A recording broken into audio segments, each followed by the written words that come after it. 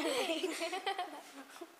Dispersion is where white light, so this is not monochromatic light, this is white light, which is a mix of all different lights, can be split apart into a rainbow, into all the colours of the spectrum.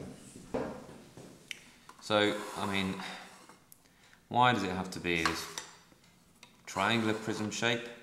Well, you've got to think about it in terms of the glass block. The glass block had two parallel lines, so it meant that it was refracted one way here and refracted back, if you like, on the other side. So it leaves parallel. But because these two lines aren't parallel, it's refracted in the same direction each time. So the refraction here kind of adds up with the refraction here, and so you get the dispersion here.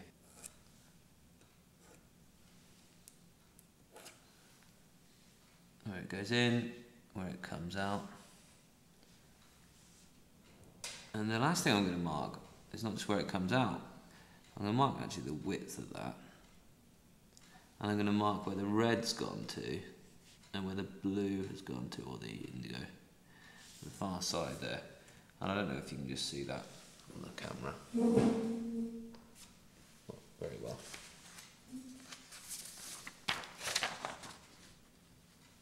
Okay, you can actually see the dispersion into the different colours just there.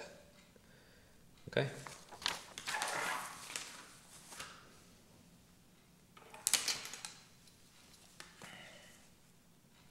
This was my incident ray. I've then got some of the incident ray refracting only that far, and some of it refracting a bit further through the glass prism. Then I've got extra refraction in the same direction, even though it's still going in relation to a normal, the way you'd expect. And actually I had the red refracting overall less than the blue.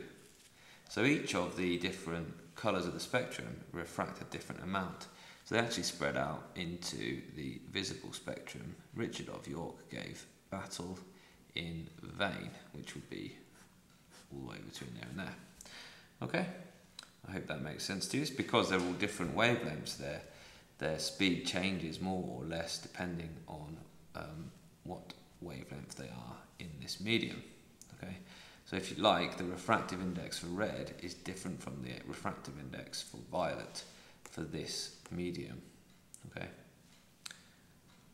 that light might be a little bit hot, so actually there's a bit of the spectrum that we can't really see, which refracts even less, and that would be the infrared portion.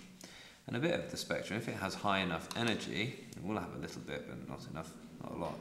There's a part of the spectrum that we can't see either, the ultraviolet spectrum.